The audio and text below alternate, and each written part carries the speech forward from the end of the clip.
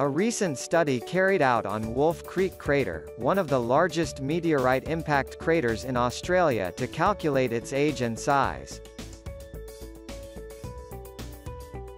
The meteorite, estimated to be about 15 meters in diameter and weighing around 14,000 tons, formed the Wolfe Creek Crater around 120,000 years ago. This study helped to figure out how frequently such events occur on the Earth.